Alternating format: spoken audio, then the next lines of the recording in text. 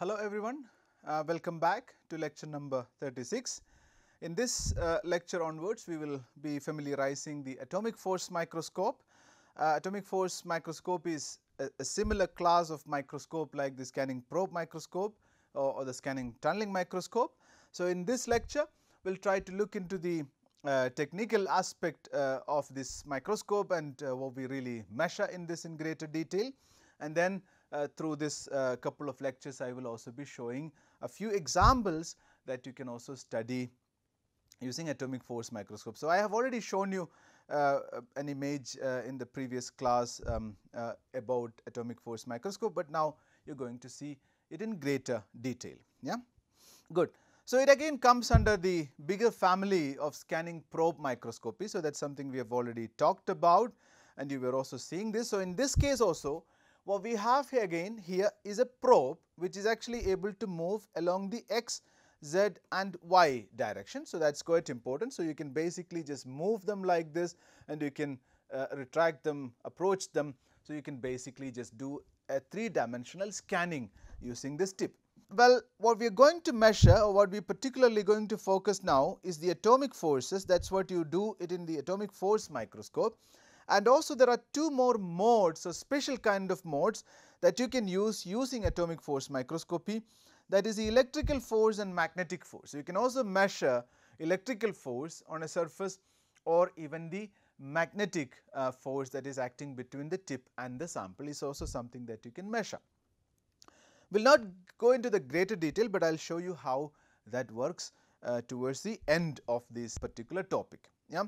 So, well, you can notice that these are the people who invented in 1986, they published this paper on atomic force microscope, and you can notice that this gentleman here, Gerd Benning, was actually also the co-inventor of scanning tunneling microscope. So, but then he stayed back in research for a longer time and then actually worked with these two other people, Quarter and Gerber.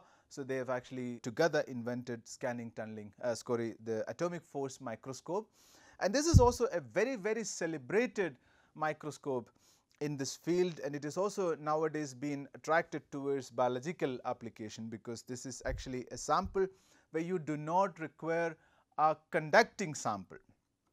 That means its broadness in application is much wider than scanning tunneling microscopy, because you remember that for the scanning tunneling microscopy we need actually a conducting sample and a conducting tip. But that is not required in this case, because you are just looking at the atomic force.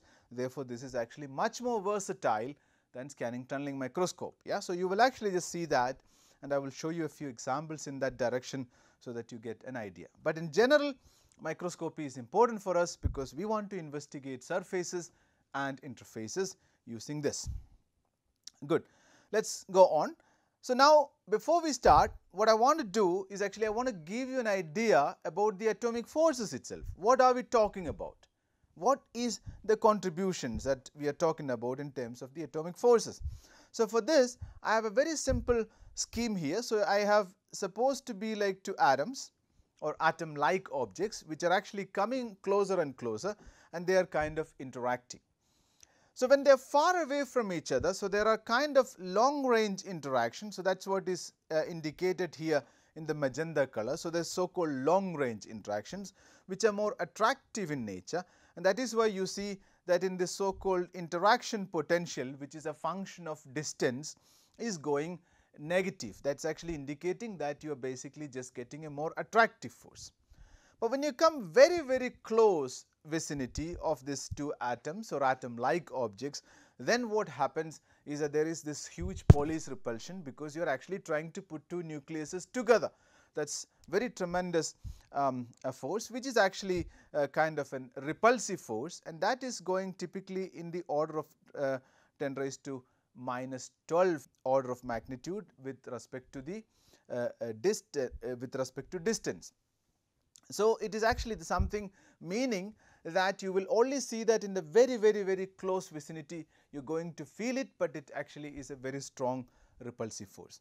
So, now you see it means that when you actually just bring these two objects together, in the beginning there is kind of an attractive force, and when it comes closer there is kind of a repulsive force. So, altogether what you are going to feel is kind of an effective potential of both these repulsive and attractive forces, and that is actually commonly known as a Lennard-Jones potential, which is actually having a shape like this, the black curve. Yeah.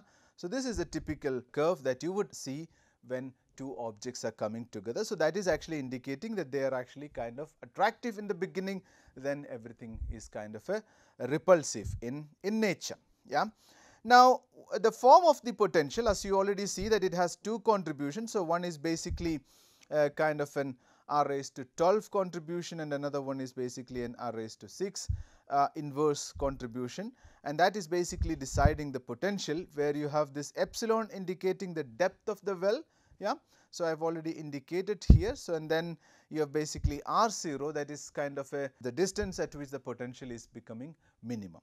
So, now that is also indicated here, and then you can basically just understand that using this kind of a Lennard-Jones potential between the two different atoms that are coming together, you can actually understand what is the strength of the interaction between these two atom like objects. So, you can also just see that using a couple of examples here. I have here a table of all the noble gas atoms that are interacting together, and you clearly see that the amount of energy, so that basically meaning that this depth of the potential well is actually in the order of a few milli electron volt. That means this 3 milli electron volt is actually 10 times smaller than the energy that is present at room temperature, which would mean that you will never be able to just let these two argon atoms or neon atoms interact, because they are actually much smaller. But when you actually just cool down, you would actually just start to see that even these atoms can basically interact, and they can even form a kind of dimer or trimer or whatsoever, because their interaction is also becoming important when the temperature is lower. But nonetheless, what I want to just basically show you, that you can take any different type of atoms or atom like objects. When I say atom like object, is basically that in this approximation you always assume that you have a spherical type of geometry, but it could also be like a larger molecule having a special shape. Then they also would do a similar way, that always in the further vicinity you have kind of a stronger attractive or a weaker attractive interactions, and as you go closer and closer, they will start to be more repulsive. So, that is the typical Lennard-Jones potential. Now, in this itself, there are typically several attractive forces. So, we just want to first discuss the most important one, which is actually known as the van der Waals potential or the van der Waals interaction. The van der Waals interaction is actually majorly having three contributions, like what I have shown here. This is when two dipoles interact, or when one dipole interact with a neutral atom or molecule, or when there are two neutral atoms or molecules interact. Yeah. So, I will just demonstrate it. So, when you have, let us say, like a dipole like this, two dipoles are interacting. So, I am just showing this arrows are indicating the two different dipoles. So, when the two dipoles are interacting, so their interaction potential is strongly dependent on the dipole moment of the two dipoles. Yeah. So, that is what is given by this UDD. So, that is actually a U potential which is corresponding to the dipole-dipole interaction, and if it is actually kind of a rotating or kind of a moving dipole, so typically their relation of the potential with the distance between the two dipoles. So, this would be something like the distance, which I am calling it as r, is actually inversely 6 times with respect to the potential. Yeah. So, that's why it is actually a 1 by r raised to 6 dependence. Now, this is actually the interaction between the two dipole, but you can also have kind of a dipole interacting with, let us say, a neutral atom or a molecule. So, let us say like you do not have a dipole for the second one, but what can happen is actually that this dipole can kind of induce a dipole onto this, and then you can basically just, depending on the orientation, you can create positive charge on one side and negative charge on another side, and then you can actually just create kind of a dipole for the neutral molecule which came closer to the original dipole. So, that means the dipole moment of the molecule and also something called the polarizability. So, that is the polarizability of the second molecule would decide, polarizability is actually the strength of a given molecule, how much it actually can be polarized. So, that is what it means. So, that two quantities would basically decide the potential for the induced dipole. Yeah, so, that also has a kind of 1 by r raised to 6 dependence, and you also see that the mu and the alpha is telling basically the dipole moment and the polarizability, and that is one type. And now you can also have like two neutral molecules or two neutral atoms that are interacting. So, I am just depicting them again with two spheres. Now, the interesting thing about this is actually they are actually held by something called a London force. London is the name of the person who actually just understood or first tokened this interaction. So, we know that for any atom that you take, so there is actually kind of an instantaneous fluctuations of the electron cloud in an atom or in a molecule. So, with that you can basically just depict an atom like this, that you have always kind of a fluctuation giving rise to a positive and negative ends for a given molecule, but this is momentarily instantaneous. So, it can actually change from the next moment to a different one. Now, when this kind of a thing we interact with another atom in the neighborhood, so that actually can also just polarize the next one, and then it actually can have something like this. Now, you see that I again have a two dipoles that I have created, and they started to align with respect to each other. Yeah. So, this would be the distance between them.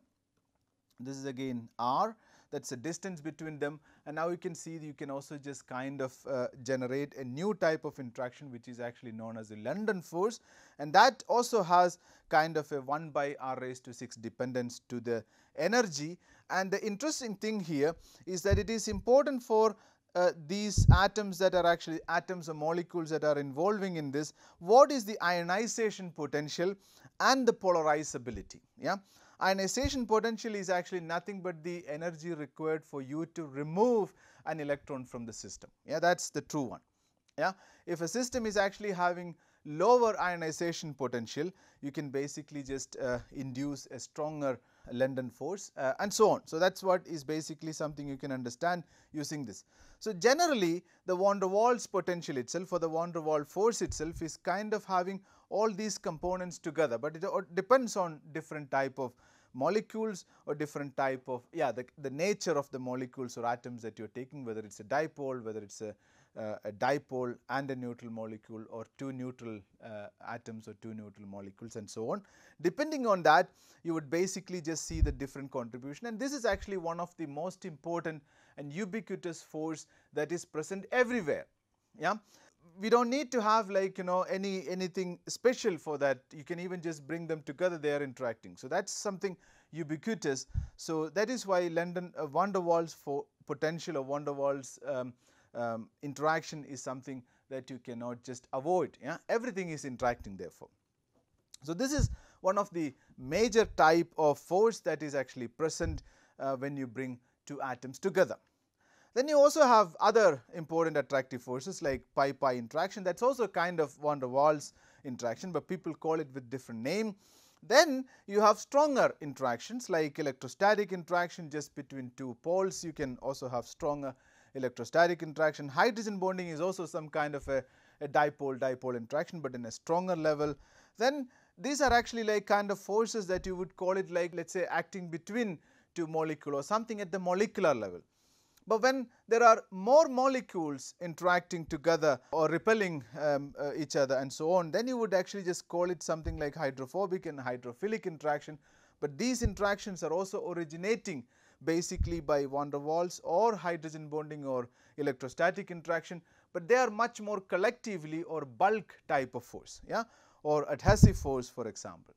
But these are all forces that are present, and the repulsive forces are typically the so called Polish repulsive force, that because you are actually bringing two atoms together, you always have something like a repulsion because you are trying to put two nucleuses together.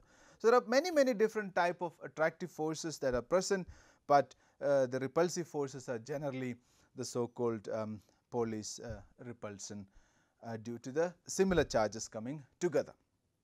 So, that is what typically that you would understand in atomic force microscope. So, you will have to deal with these forces. So how do we basically just do this? And before that, let me also just show you the principle. So we are going to basically use those forces later in understanding everything, but right now I am just calling it as a force. We do not know really what is that force, but we know that there is a force acting, but this force could be any of those forces that we talked about. And force, using Hooke's law, you can generally relate it to the force constant and a distance change. And now I will come to that in the context of an atomic force microscope. I am bringing this equation in the context of an atomic force microscope, so you will understand it in better detail.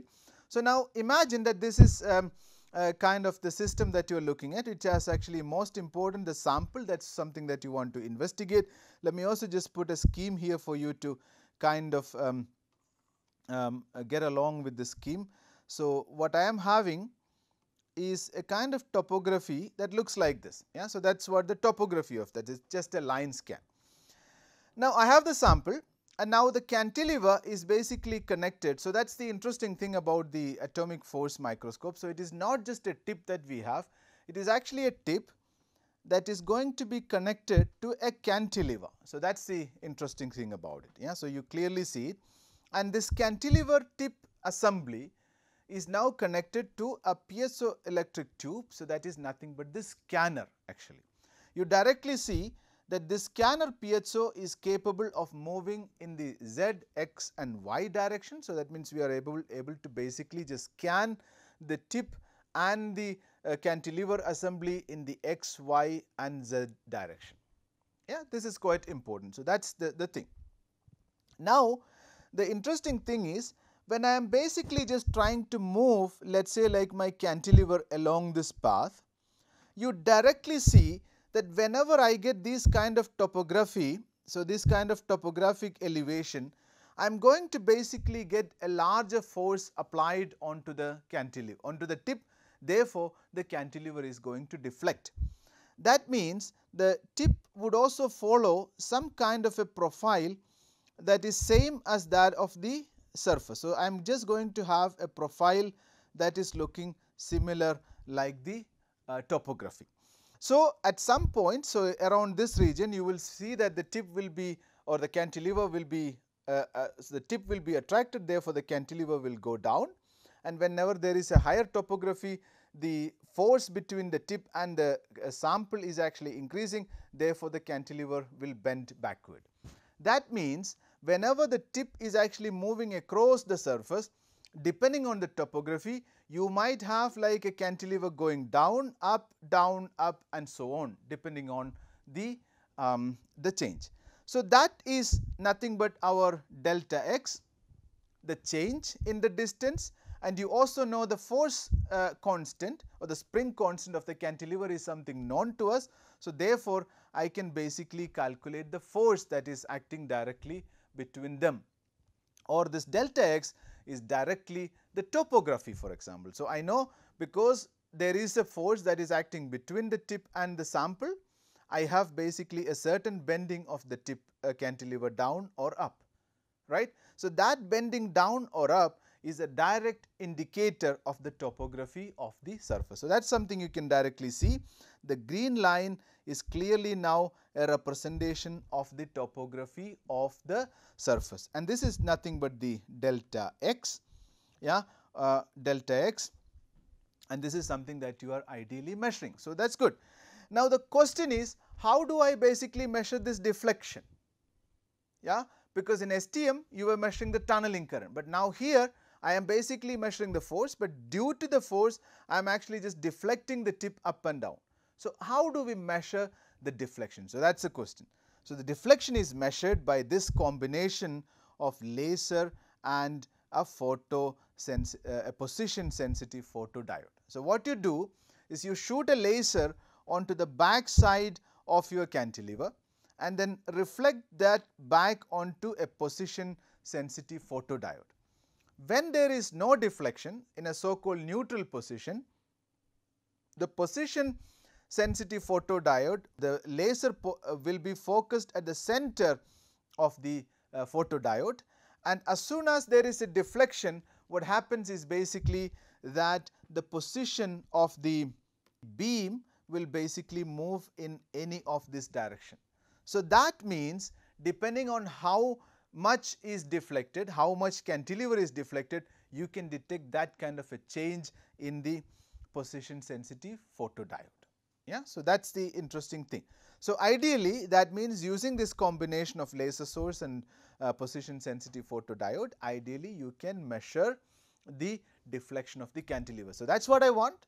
If I would measure the deflection, so that is nothing but the delta x, then I know the force constant k is something known because I prepare my cantilever. So I know it. I will actually just show you a few examples a little later. So once I know that, then I can clearly have the force or even the topography, that is nothing but the delta x. Well, now I can look at an image. So this is again the an ultra thin film of that COF. You remember the COF that we have discussed in the previous class on graphite, and all this bright region. So you can see here the scale, it is about 2 nanometer height, and 0 is actually indicating this part here. So this is nothing but the graphite surface. This is the graphite surface, and the bright is nothing but your COF. Yeah. So this is good. So now I can clearly see the topography of a thin film island of a COF. So well, this is actually like a very big island here, and you can also see like in some part of the island there are defects. So there are some small defects, there are some parts of it looking very smooth in this region, here they are looking more rough and all those things. So you can now see the microscopic structure or the so called topography of this so called combination of COF on top of graphite is nicely depicted in this case. Yeah. So in many cases people do first an atomic force microscopy because that will give you an idea about the global view. So you see the scale here is like 200 nanometer. You can actually just make several tens of micrometers large images using AFM, atomic force microscope, and therefore you can actually understand a large area view, or means a global understanding about the surface, because in scanning tunneling microscope you are typically limited to a few hundreds of nanometer, because what you really do with STM is to go really within this small area and see what is inside. Yeah. So that is also something I have shown you in the previous class. I have actually just discussed the application of AFM and STM together for COF. There you have seen that after looking at the COF, what I have done is basically I zoomed into that small region using STM, and I could basically see what is the real microscopic structure, yeah, or the molecular level structure. So, but now I already see a lot about this in the AFM itself. So that is the thing. Now one more important thing, so like now I am basically having that photo detector or the photodiode here, and you basically I told you, so this photo detector is a kind of position sensitive photo detector, but it actually has 4 segments, and these segments are labeled as A, B, C and D. Yeah. That is because you want to basically just detect the deflection. Now normally when the cantilever is in a kind of neutral position, so you have basically no deflection, that time the laser will be focused at the corner of A, B, C, D segments, which is meaning that the photo current that you would generate will be 0 at that position. But now when there is a deflection, that means the cantilever goes down or up, you would be basically seeing that the spot corresponding to the laser would from the mean position go down or up like this. So this is the laser spot, and the spot would either move up or down. Now you clearly see that the new spot is somewhere here and somewhere here, depending on whether it is going upward or downward. So that actually means depending on the attractive force or repulsive force, it would either go down or upward.